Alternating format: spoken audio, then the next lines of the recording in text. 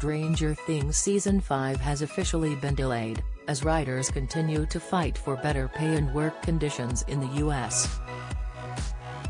The Netflix fan favorite is getting ready for its fifth and final season, with the team being hard at work for the past 8 months in the writers' room. However, with the Writers Guild of America strike coming into effect, pre-production on the show has ground to a halt as writers hit the picket lines. Show creators the Duffer Brothers have confirmed the news online, taking to the writers' room Twitter to share a statement in support of the strike. The Duffer Brothers shows their solidarity with striking writers by using #GaStrong and aired hopes of an agreement being made soon. They wrote on the @StrangerWriters page, "Duffer's here. Writing does not stop when filming begins.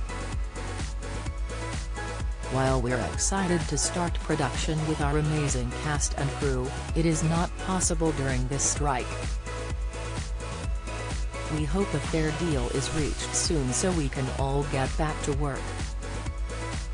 Until then, over and out." Stranger Things is the latest in a huge number of shows that have been affected by the writers' strike, which currently has no end date in sight. In the wake of this, late-night shows have been cancelled, production on shows has stalled, and pickets have emerged outside the major studio lots and offices in New York and Los Angeles. Stars including Ted Lasso's Brett Goldstein, Rob Lowe, SNL's Bowen Yang, Sex and the City's Cynthia Nixon, Josh Gad and Clark Gregg have been among those appearing on the picket lines.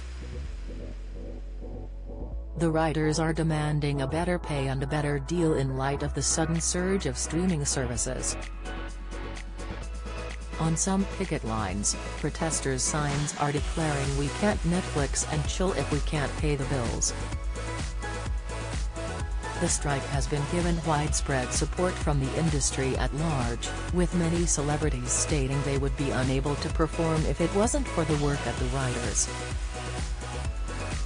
Pete Davidson brought picketers pizza in New York, while Jay Leno was seen handing out donuts and coffee to those outside the Disney studios in LA.